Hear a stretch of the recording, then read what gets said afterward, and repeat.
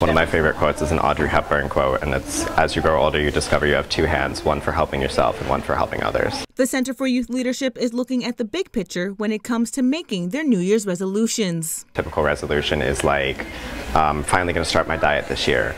But our idea is, what if your resolution was, I'm finally going to stop bullying the girl in math class this year. I'm finally going to stand up to my bully. I'm finally going to help my friend get away from her abusive boyfriend. At 7:30 p.m. on New Year's Eve, members of the organization will be on Washington Street in South Norwalk holding up signs representing their resolution. Especially in the school setting, we're focused a lot on school climate, which is the wellness of everybody in the school, because we're all there for the common cause of education. So instead of just focusing on yourself, kind of focusing on the community of people around you. It's just a way to step out of the box. Like, people usually do common resolutions as, oh, I'm going to go to the gym, or I'm just going to be nicer or something, but I think this is a good opportunity to look at the bigger picture of how we as a nation need to be stronger. Members say the project is just one of the things they're taking on in the new year.